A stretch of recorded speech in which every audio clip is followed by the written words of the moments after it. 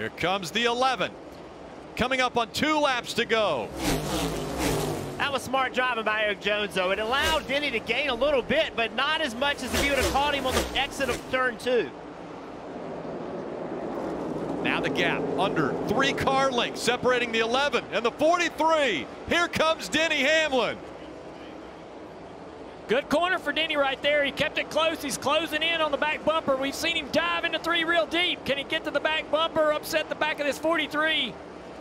Got within a car length. You can see the strength right there of Erik Jones. He's really good on corner exit.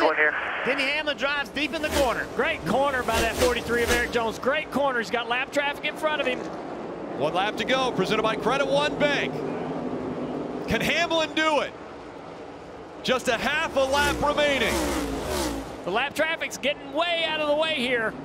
Erik Jones pulls away on the back straightaway. Denny deep into turn 3. What will he try to do? Denny Hamlin up to the back bumper.